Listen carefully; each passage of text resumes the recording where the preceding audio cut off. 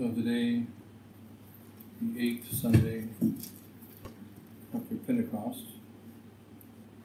We'll be here in New Jersey, in Augusta, on this 8th Sunday, just a couple of days after the Motu Proprio Pope Francis of Traditionis Custodes. And the epistle here is taken from St. Paul's letter to the Romans, chapter 8. Brethren, we are debtors not to the flesh, to live according to the flesh. For if you live according to the flesh, you shall die. But if by the Spirit you mortify the deeds of the flesh, you shall live. Whosoever are led by the Spirit of God, they are the sons of God. For you have not received the spirit of bondage again in fear, but you have received the spirit of adoption of sons, whereby we cry, Abba, Father. For the Spirit himself giveth testimony to our spirit, that we are the sons of God, and if sons, heirs also, heirs indeed of God, and joint heirs with Christ. And the Gospel, taken according to St. Luke, chapter 16. At that time Jesus spoke to his disciples this parable. There was a certain rich man who had a steward, and the same was accused unto him that he had wasted his goods. And he called him and said to him, How is it that I hear this of thee? Give an account of thy stewardship, for now thou canst be steward no longer. And the steward said within himself, What shall I do, because my Lord taketh away from me the stewardship? To dig I am not able, to beg I am ashamed. I know what I will do, that when I shall be removed from the stewardship, they may receive me into their houses. Therefore, calling together every one of his Lord's debtors, he said to the first, How much dost thou owe, my Lord? But he said, 100 barrels of oil. And he said to him, Take thy bill and sit down more quickly and write 50. And then he said to another, And how much dost thou owe? Who said, 100 quarters of wheat. He said to him, Take thy bill and write 80. And the Lord commended the unjust steward, for as much as he had done wisely. For the children of this generation of this world are wiser in the generation than the children of light. And I say to you, make it you friends of the mammon of iniquity, that when you shall fail, they may receive you in everlasting dwellings. Thus far the words of today's Holy Gospel.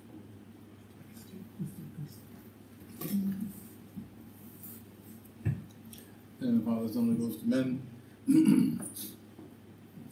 Just a few considerations. A few days after this Motu Proprio of Pope Francis, called Traditionis Custodes, in which he lays out that more restrictions for the Latin Mass, and throughout the conservative world, there is an attack against Pope Francis. That Pope Francis is the enemy of tradition. Pope Francis has been trying to smash the Latin Mass. Pope Francis is wicked. That everyone sees how bad Pope Francis is. I remember back in 2012 in our Society of St. Pius X, we used to say that the changes in the society are because of Bishop Fellay. And Bishop Fellay has always been trying to be modernist. And Bishop Fellay is the one who's leading the society down the path towards modernist Rome and away from the truth and in the wrong direction. But that get rid of Bishop Fellay and everything will be fine. And we see this happening right now again in the larger scale of the church at large, that we have a crisis in the church. And the crisis is Pope Francis, Pope Francis, and Pope Francis. That Pope Francis is a Mason, an infiltrator of the church. Pope Francis is wicked. Pope Francis desires to destroy the Latin Tridentine Mass, and that Pope Benedict is weeping, and Pope Benedict is sorrowful, and that Pope Francis has neglected the movements and the positive developments of the last years, how Summorum Pontificum brought us forward in bringing the Latin Mass more available, and how so much good was accomplished during the reign of Pope Benedict XVI, and now it's being undone by Pope Francis. In the realm of the police, one of the ways in which you capture a criminal is you have two cops. One is called the good cop and the other is called the bad cop. And who is the one that gets you convicted? Who is the one that gets you put in jail? And who is the one that destroys you? He's the one that's called the good cop. The bad cop, he says bad words, he calls you evil, he threatens you, he says mean things. And the good cop says to the bad cop, don't say that. That's not nice. Don't treat him like that. And what does this do? It causes the criminal to put confidence in the good cop. And then the good cop pulls the criminal aside and says, you can confide in me. And so he confides in the good cop. Later on, there's a trial. The bad cop is nowhere to be seen. He's off doing something else. But the good cop shows up at the trial, and he stands at the trial, and he is the witness who says, I heard this man say that he was in such and such a place, he did such and such a thing, and he is in fact a criminal, and he should be executed, he should be arrested. He is in fact a big problem. Meanwhile, the criminal, he can't believe it. This was my friend. This was the cop I trusted. And he's the one standing on the stand, and he was convicting me. I can't believe it. So there's a good cop and there's a bad cop. And it's a famous routine that police officers have in order to deceive criminals. Who's the one that deceives? Not the bad cop. Who's the one that destroys? Not the bad cop. Who's the one that makes you go to prison for the rest of your life? He is called the good cop. When history looks over the good Pope, bad Pope, good Pope Francis, or good Pope Benedict, and bad Pope Francis, history will show that bad Pope Francis was not so bad. And good Pope Benedict was not good at all. Good Pope Benedict was the one who made possible for bad Pope Francis to become Pope to begin with. Because good Pope Benedict, who on this day of July the 18th, 2021, is still alive. And if he was following the law of God, he would still be the active Holy Father right now. But he resigns. And the only reason that we have bad Pope Francis is because good Pope Benedict made him Pope. A deal was made back in the 2005 conclave that was made public. And that deal was, I'll be Pope for a few years, Cardinal Ratzinger, and then I will resign. And then you, who were the runner-up in the 2005 conclave, that is Bergoglio, you will become the Pope after me. And after a few years, sure enough, Pope Benedict fulfilled his part of the bargain. And he resigned. And then Pope Francis became the Pope, only because of Pope Benedict. The bad Pope is only Pope because of Benedict. Therefore, one should not blame the bad Motu Proprio of July the 16th, 2021 on bad Pope Francis. It was good Pope Benedict that made this Motu Proprio possible. Second, what about good Pope Benedict? Good Pope Benedict, before he became Pope, he was Joseph Cardinal Ratzinger. And in 1987, he sat across the table from Archbishop Marcel Lefebvre. And Archbishop Marcel Lefebvre, the founder of the Society of St. Pius X, the one who saved the Catholic priesthood by consecrating 4 bishops, who saved this priesthood in June of 1988. And at the end of 1987, he sat across the table with Joseph Cardinal Ratzinger, and he said to him, man to man, you, Joseph Cardinal Ratzinger, you personally are working for the de-Christianization of society. We are working for the Christianization of society, therefore we cannot work together.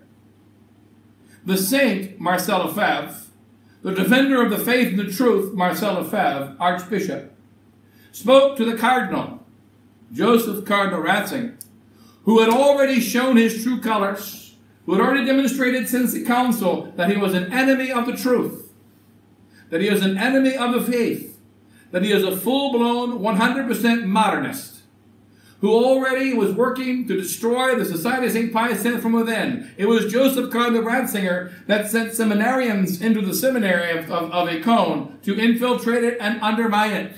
But they were found out in 1987. and they were removed. 9 of these seminarians, sent by Joseph Cardinal Ratzinger. Now what happened? Cardinal Ratzinger made a deal with Dom Gerard.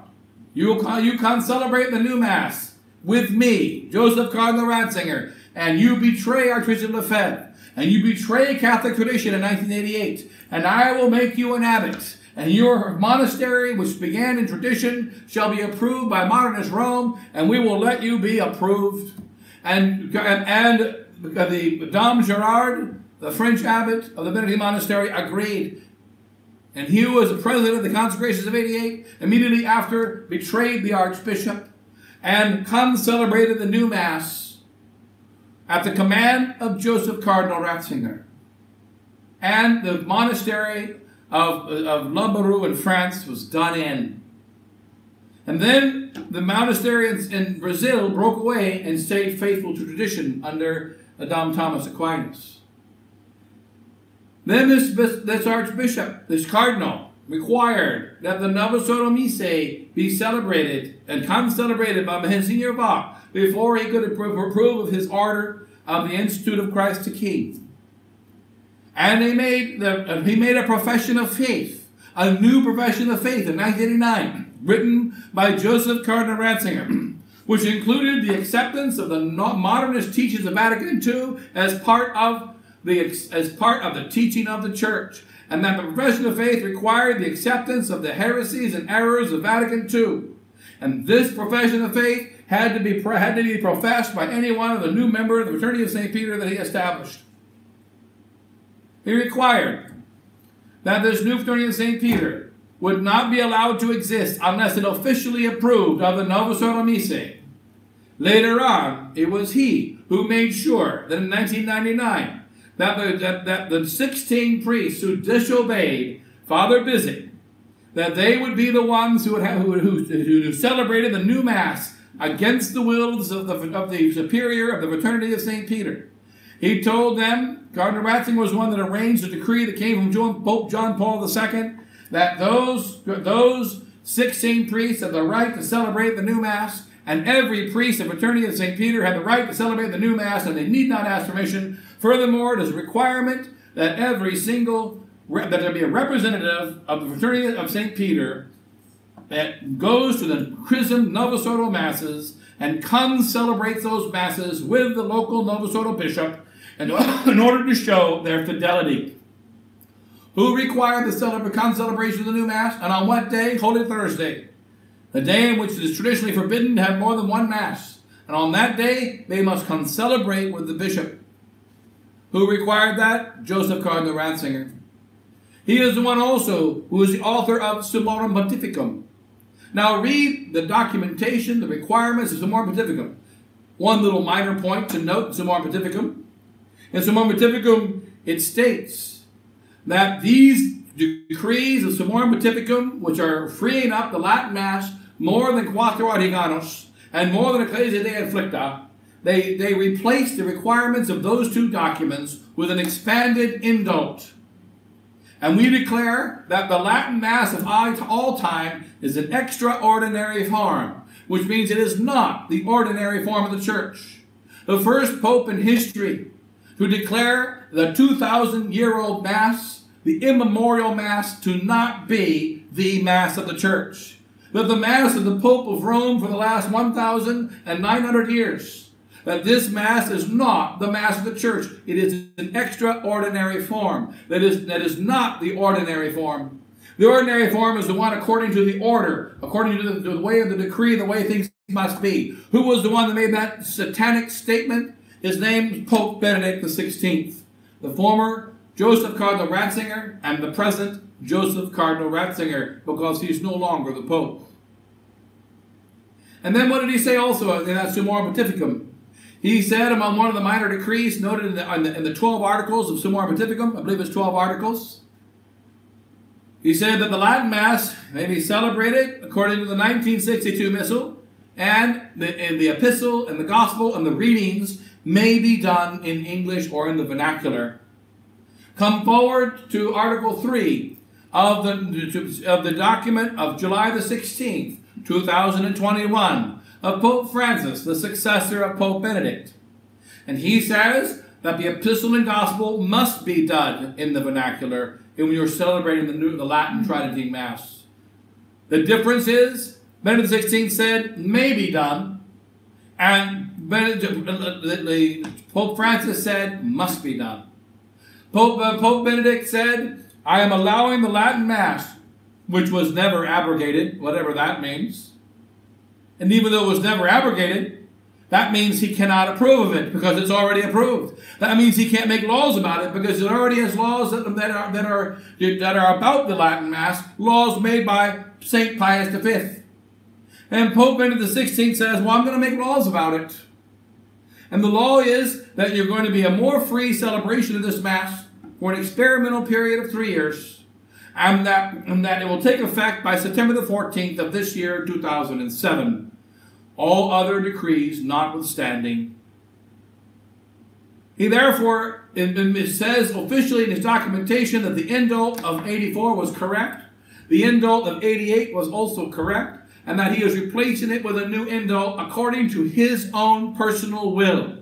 He also states that this personal will is to be analyzed, to be assessed, and then to see whether or not Summorum Pontificum can continue. It was not his statement nor his express wish that this be an eternal document. It was not written as a new quo primum. This is an interpretation put upon it by those who have what's called wishful thinking. It is not in the quo primum, in the document Summorum Pontificum. And also, it is everything stated in the document Motu Proprio, Traditionis Custodes. Not one of those decrees of Pope Francis is contrary to the decrees of Pope Benedict. Pope Benedict said in Summorum Pontificum, and in the letter that accompanied it is already a given and understood fact that there be no confusion or fear amongst the bishops.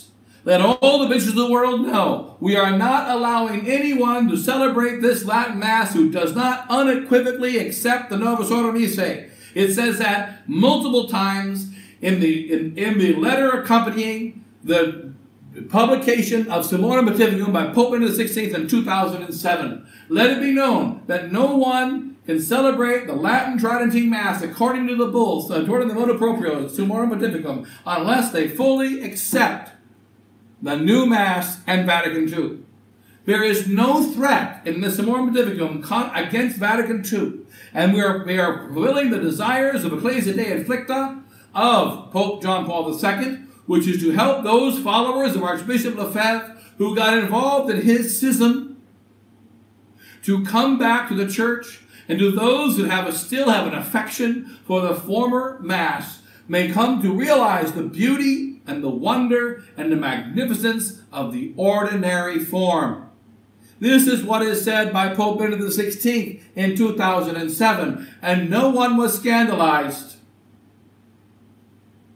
It is repeated by Pope Francis, and what do they say? The conservatives, the neoconservatives, they say, Pope Francis is saying, now we have to accept the new Mass. Pope Francis is saying, now we can't have our Latin Mass unless we accept the unique new Mass.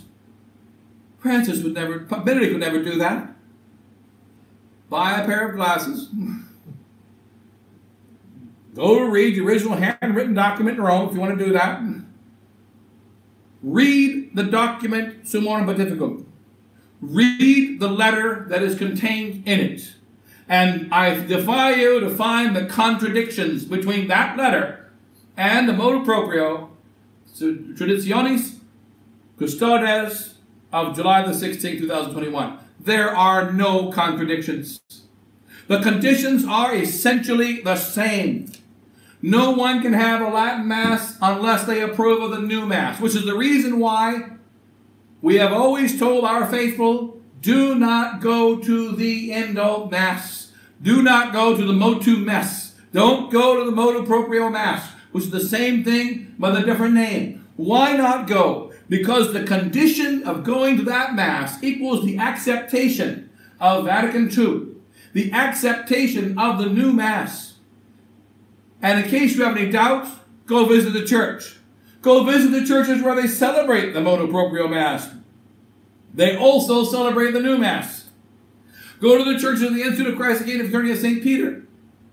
They must accept the new Mass, and they must celebrate the new Mass along with the local bishop, unless there be any confusion. And they must accept the new Code of Canon Law, which is Vatican II in practice. They must accept the new Mass, and they cannot live without it. Furthermore, their priests have celebrated the new Mass, and they cannot and have not been condemned. And so many priests have left the Fraternity of St. Peter. I know some of them myself, who were friends, and who actually were members of the Society Phi Seminary when they got ordained to the Fraternity of St. Peter. They are now celebrating the Novus Ordo Missae. I know multiple priests, many priests, who belong to the Fraternity of St. Peter, and after belonging to it, it became a place for them to step into the new Mass.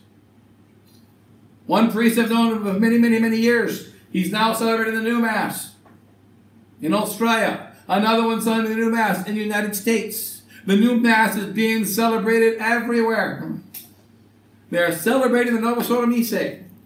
And they have, so the Fraternity of St. Peter has been a funnel to bring priests from tradition to the new Mass. That's exactly what it has been.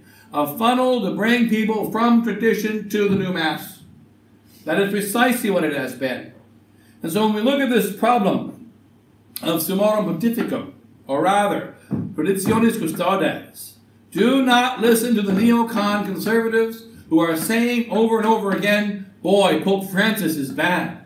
Pope Francis is going against tradition.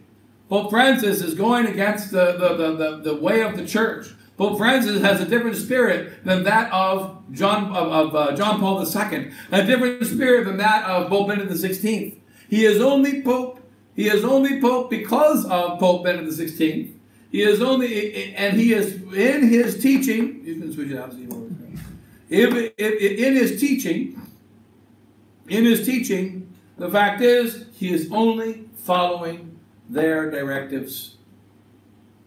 One of the great mysteries of the whole reign of Pope Francis is that there is an incredible scandal over everything he says, an incredible scandal over everything he does.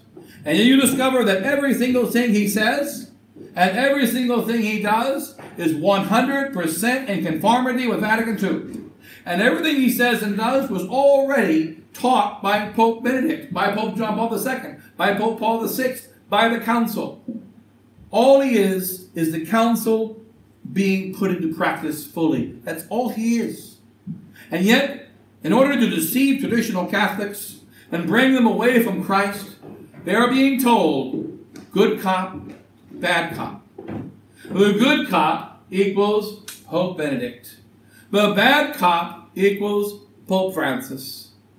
And if we only get rid of Pope Francis, if we unite the clans against Pope Francis, if we stand strong against Pope Francis, everything will be fine. Too much evil is being placed upon the head of Pope Francis. He isn't the most wicked Pope. He was made Pope by the most wicked Pope. He isn't the greatest evil. And there isn't anything that is in this document that was not already in the Council. There isn't. And there isn't anything in this document that was not already in Summorum Pontificum, and in Ecclesia de Inflicta, and in Quaquam Liganos, right down to the details. Quaquam Liganos says, you can't have Mass in parochial churches. This new document says, don't have Mass in parochial churches. Summorum Pontificum says, there should be the proclamation of the Epistle and Gospel and the readings in English. This one says, there must be readings in English. And then all the three previous documents say you cannot have your Latin Mass without the explicit acceptance of the new and under the directive of the whims and arbitrary wishes of the local bishop. And now it's the same way now. All that has happened is there are a few extra restrictions. So what must be done? The priests of the Novus Ordo and the priests of the various so-called conservative organizations should stand up and say, satis, enough. I am going to say the Latin Trinity Mass only. I'm no longer celebrating the new Mass. I'm going to teach the true faith only. I'm not going to follow this modernist baloney. And they looked at the Society of St. Pius X, and what do they see? Nothing. There has been no official statement yet from the Society of St. Pius X. They're looking at the Society of St. Pius X to say, what are we supposed to do? And the Society of St. Pius X is being quiet, because they're going to make sure that they half approve of what is going on. That's what's happening in the Society of St. Pius X.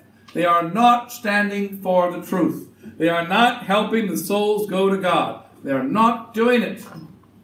This is the crisis in which we find ourselves. But in any case, that the Society of St. Pius X is failing its mission, and you can see that it is not at all doing the work of God, and the result is souls are being lost.